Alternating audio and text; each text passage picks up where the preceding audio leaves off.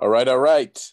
Hello, everyone, and welcome to NASP Community Question of the Week. This week, we've got a cool question related to sales leadership, and that is, how do I get team buy-in? And if you have not already, click the link above to join the National Association of Sales Professionals and take advantage of all of the different resources we have for sales professionals and sales leaders, including our seller style assessment, such a fantastic and currently complimentary tool. All right, so this week's question, how do I get buy-in from my sales team? And we see this over and over again where sales teams are very much set up for individual performance and competition. And I want to win. I want to be the best. And it can contribute to splintering of the sales team. And we see where people are less collaborative, less wanting to share resources. And although it does create a strong urgency on the individual sense, which is important to be a part of having an aligned sales team, the other aspect to it is the team aspect, the group buy-in, and the importance of having team performance goals as well as individual performance goals. When the team as a whole hits this number and everyone is able to contribute at a certain level, obviously some people are going to be more high performing than others, there is also a team reward. And that gives the team the opportunity throughout the week, throughout each day, as we're, in the cubes making calls, or maybe it's a work remote situation, whatever it is. We not only have our individual competitive side, which we want to win, which is good and motivating, and there's also the team side. When I'm walking in the morning, it's we've got to get these numbers so that we can get this. Maybe it's a team paintball outing or a team boating outing or cruise or some type of ideally a team building activity. There's that aspect as well. So the question of how do I get group buy-in from my sales team, it's not only focus on individual performance, but focus on performance as a team and reward the team performance, so that there is an unconscious motivating element as a team as well as an individual. Give our sales team the gift of both unconscious motivations. Michelle, what are your thoughts on this topic and this question?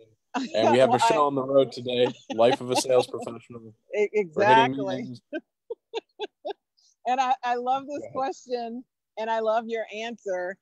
Definitely, we want the individuals to be incentivized as well as the team to be incentivized, because then we have that unconscious target that we're working toward. And as if you've listened to Rick and I over time, we talk about the mind needs a target, right? So having both aligns us to be of value to our clients, to ourselves first, to our clients, and to our team and company, right? So when we're showing up, it's if you've ever heard people talk about the win-win-win, this is the mindset of when you actually step into a win-win-win-win, right? And you become very valuable to yourself and to others because you are more aligned with your responses and how you support people. So it's not just an I, it's a we. And that old adage, there's no I in team, I mean, it just holds true. It's one of those times, it's an adage, but it can also be considered a principle of team building, right?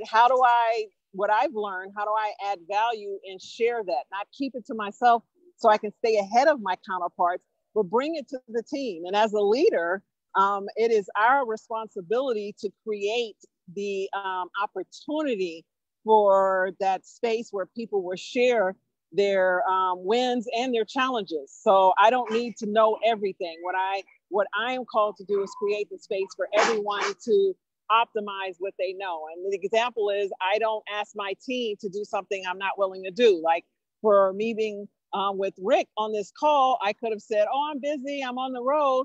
And I pulled over and said, this is what we do when we do it together. So I'm going to do whatever it takes, no matter what, to make this happen, because this is valuable to us and the way we support our membership. So again, it's supporting the team and creating the space for people to grow, evolve, and be valuable.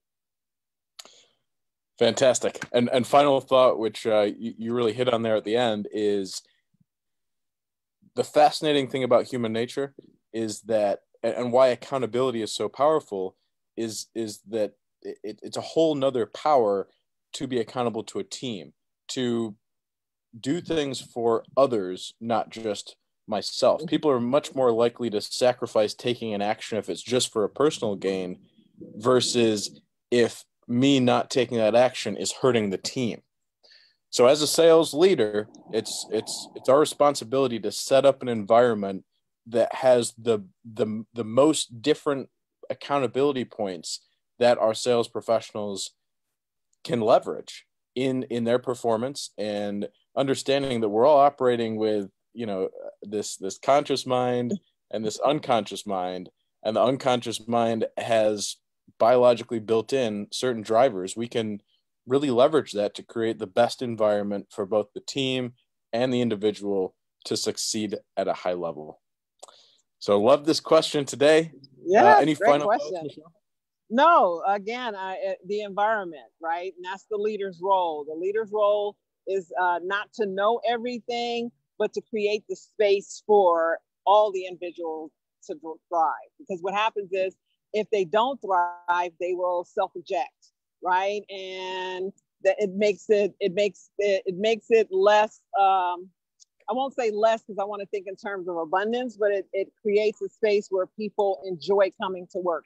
People enjoy sharing their wins, and people are comfortable sharing their struggles as well. And that's really a great place to work. And if anyone is here and you're listening and you want to chime in on your experiences, we'd love to hear those, because some people have not actually experienced what that is. And just getting that would be awesome, right? Having the references of what it feels like to be in that environment. Love it. Awesome. Well, again, love the question. Fun time answering it today. And this is this week's NASP community question, coming at you every week on Tuesday, noon Eastern, 11 Central. Again, if you haven't already, click the link above to join the association and start learning more about the resources that we offer to sales professionals and sales leaders around the world. And we look forward to coming back at you next week with our weekly community questions Facebook Live. Talk to you next week. Next week.